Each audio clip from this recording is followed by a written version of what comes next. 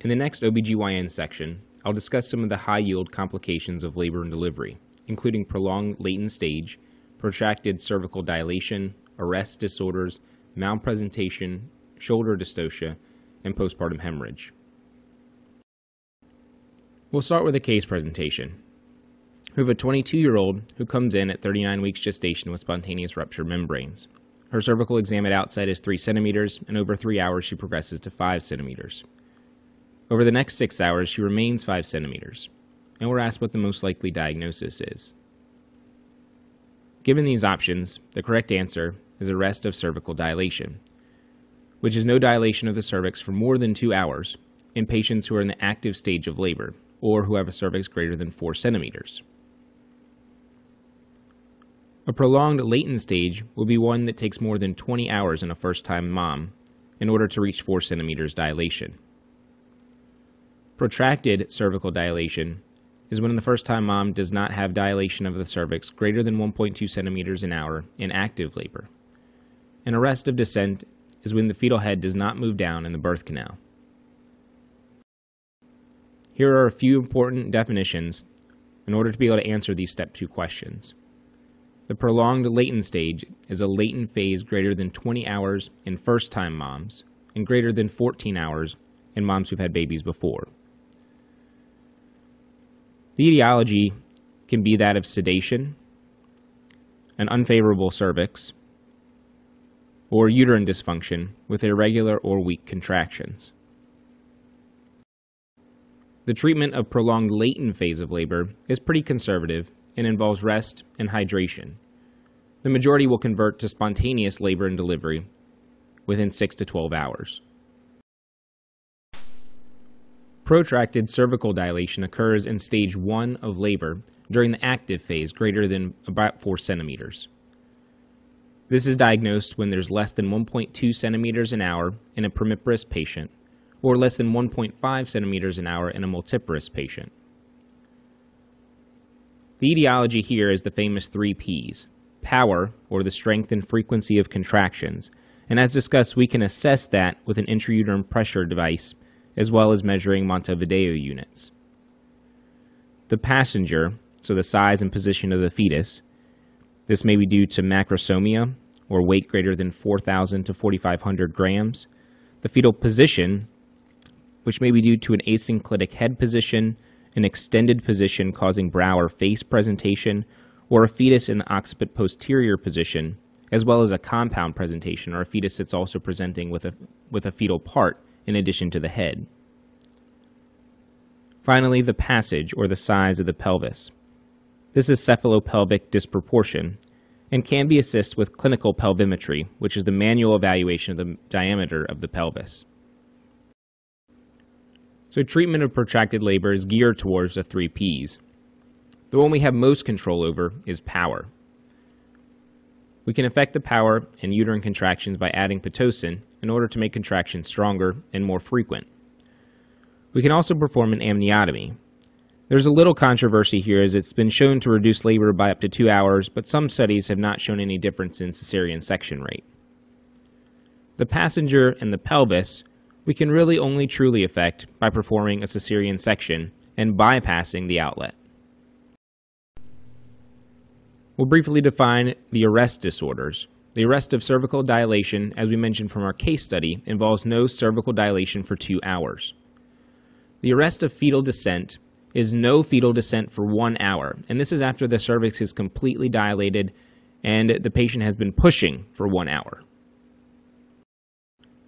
The etiology of arrest of descent overlaps somewhat with our other arrest disorders, as does the treatment. Cephalopelvic disproportion accounts for about half of all arrest disorders. The only way to treat this is to perform a cesarean section. Excessive sedation or anesthesia can also be a cause, and you can reverse this by either resting the patient and giving the patient time or reversing the anesthetic agent. Malposition, such as asynclitism of the head, occipito-posterior position, or face or brow presentation, is treated with time, an operative delivery or forceps in order to move the baby into the correct position, or a cesarean section. So let's look at how malpresentation might appear on the Step 2 exam. We have a 25-year-old who's at 35 weeks gestation and on physical exam has a hard circular surface felt in the upper part of the abdomen. What of the following is the next best step? Given these options, ultrasound should always be done when you're concerned about malpresentation in order to confirm the location of the fetus. We should always perform an ultrasound in order to confirm the location before offering therapeutic measures, such as external cephalic version. CT and X-ray are avoided during pregnancy due to radiation exposure when possible. So we've used the term presenting part before, and it's defined as the part of the fetal body that's closest to the vaginal canal, and thus will be engaged in the pelvis when labor starts. If it's cephalic, it means the head is the engaged part, whereas a malpresentation includes any of the other parts, most commonly the foot or the buttock.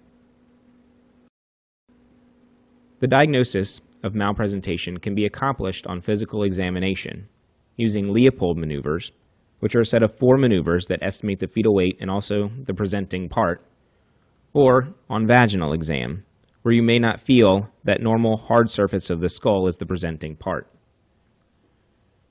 As we mentioned, ultrasound is the gold standard for diagnosing malpresentation. And on the Step 2 exam, you should always confirm a suspected diagnosis on physical examination with an ultrasound. The Step 2 exam might ask you about the different types of breech presentation, and we'll discuss them here. The first is frank breech presentation, where the fetus's hips are flexed and the knees are extended bilaterally in the pike position. A complete breech presentation, or the fetus's hips and knees are both flexed bilaterally. A footling breech is when the fetus is feet first. You can either have one leg or a single footling, or both legs a double footling. Here we have a fetus in the frank breech position. Note the hips are flexed and the knees are extended bilaterally. This is a complete breech presentation with both the hips and knees flexed. Finally, we have a footling breech, with the foot being present at the birth canal. There are 2 options for treatment of malpresentation. The first is external cephalic version, in which the caregiver maneuvers the fetus into a cephalic presentation or a head-down position through the abdominal wall. This procedure should not be performed before 36 weeks gestation, as the fetus often will spontaneously convert to a cephalic presentation before 36 weeks. This procedure is successful in approximately 50% of appropriately selected individuals. The other option in this case is cesarean delivery. We've discussed shoulder dystocia in previous sections and went over the high-yield complications of brachial plexus injuries. Here, we'll discuss what to do if you're faced with a shoulder dystocia on the Step 2 exam or in clinical practice. A shoulder dystocia is entrapment of the anterior shoulder behind the pubic symphysis after delivery of the fetal head. This diagram shows how the anterior shoulder can get stuck behind the pubic symphysis and can be helpful to visualize as we discuss the maneuvers to relieve the shoulder dystocia. There are several risk factors for shoulder dystocia, which involve maternal diabetes, maternal obesity, post-term pregnancy, or a history of prior shoulder dystocia. Remember, any factor that indicates the fetus is too big for the pelvis or the pelvis is too small for the baby is a risk factor for shoulder dystocia. You may see the first signs of a shoulder dystocia as the fetal head is delivering and then retracts against the perineum, known as the turtle sign. If you suspect the shoulder dystocia, follow these maneuvers. First is McRoberts maneuver. Here we see a depiction of McRoberts maneuver, which is hyperflexion at the hips, allowing for the obstetrical conjugate to be its widest. Along with McRoberts maneuver is suprapubic pressure, and this is pressure directly behind the pubic symphysis in order to dislodge the anterior shoulder. If this is unsuccessful, we can attempt Rubens maneuver. This maneuver is accomplished by pushing the most accessible shoulder towards the anterior surface of the fetal chest. This maneuver most often results in abduction of both shoulders, which in turn produces a smaller shoulder-to-shoulder diameter. This permits the displacement of the anterior shoulder from behind the pubic symphysis. If Rubin's maneuver is unsuccessful, we can employ Wood's maneuver, which is rotation of the fetus's shoulders by pushing the posterior shoulder towards the fetal back. After this, we can try delivery of the posterior arm in order to decrease the diameter that has to pass through the pelvis. If all these are unsuccessful, you can discuss fracturing the fetal clavicle. And finally, performing a Zavanelli maneuver, which is pushing the fetal head back into the uterus to perform a cesarean delivery. When we get to this point, there is a very high rate of both maternal and fetal mortality, and this is the last maneuver to try. Postpartum hemorrhage is a common presentation both on the clinical wards and on the Step 2 exam. Worldwide, maternal deaths occur usually within 24 hours of delivery, most commonly from excessive bleeding. The sequelae of postpartum hemorrhage involves respiratory distress syndrome, coagulopathy, shock, and pituitary necrosis, or Sheehan syndrome. Sheehan syndrome is a favorite presentation on the Step 2 exam and presents with an inability to breastfeed with a history of a large postpartum hemorrhage. There is a physiologic connection here in that the lactotrophs, which produce prolactin, are the first cells of the pituitary to die during a watershed infarct after a large blood loss. A postpartum hemorrhage is defined as bleeding more than 500 milliliters after delivery. Hemorrhages can be defined as either early or late. Early postpartum hemorrhages occur within 24 hours of delivery, whereas late postpartum hemorrhages occur between 24 hours and 12 weeks after delivery. There are a number of different etiologies.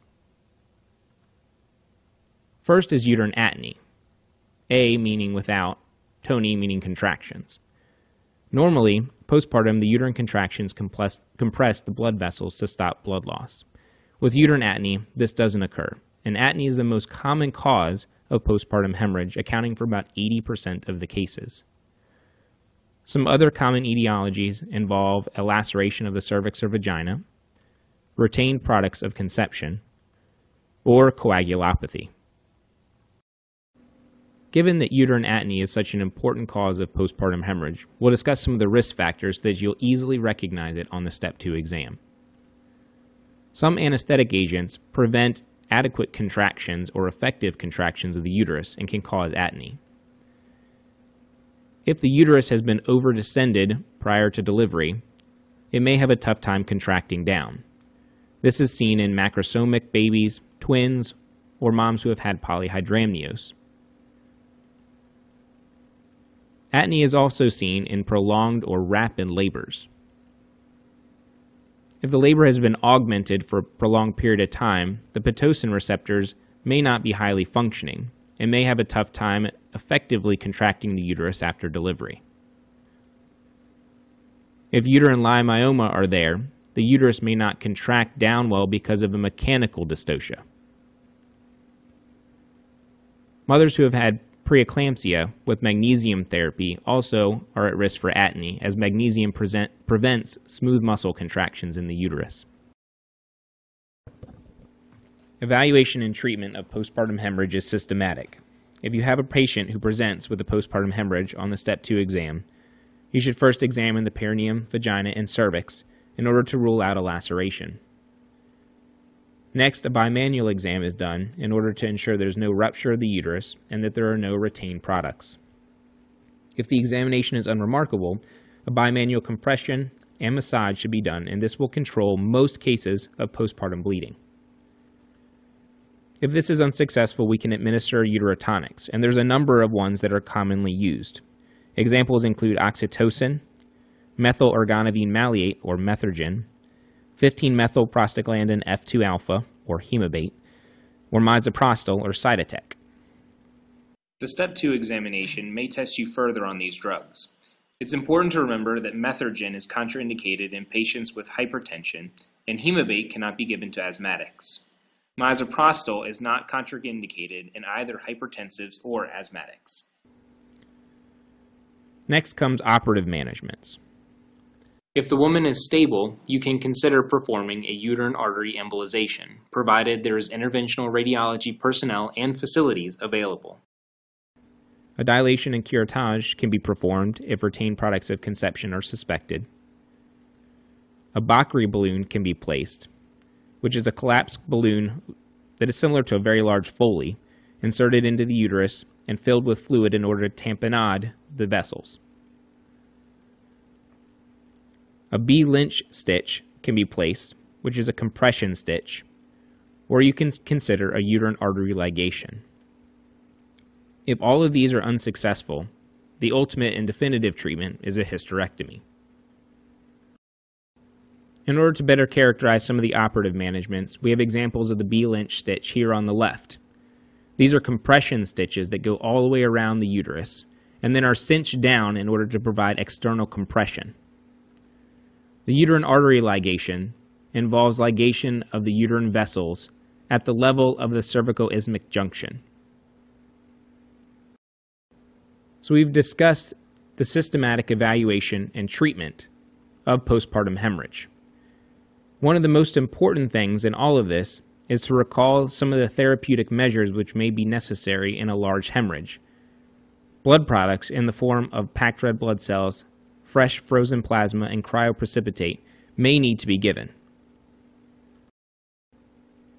I'm going to discuss some of the different types of blood products, their contents, and the effects, as this is high yield on both the obstetric section as well as other areas of the Step 2 exam. First, packed red blood cells contains primarily red blood cells, a few white blood cells, and plasma. This should serve to increase the hematocrit by 3% and the hemoglobin by 1 gram per deciliter. Fresh frozen plasma contains soluble plasma proteins, including factors 5, 7, fibrinogen, and antithrombin 3. It should serve to increase the fibrinogen by 10 milligrams per deciliter and should be given if the PT or PTT is greater than 1.5 times the upper limit of normal, or in settings of massive transfusion. Cryoprecipitate includes factors 8, 13, fibrinogen, fibronectin, and von Willebrand's factor. This also serves to increase fibrinogen by 10 milligrams per deciliter, but is a smaller volume than FFP and should be given if fibrinogen is very low. Finally, we have platelets, which includes primarily platelets with some RBCs and WBCs, as well as plasma. This serves to increase the platelet levels by 5,000 to 10,000 millimeters cubed per unit.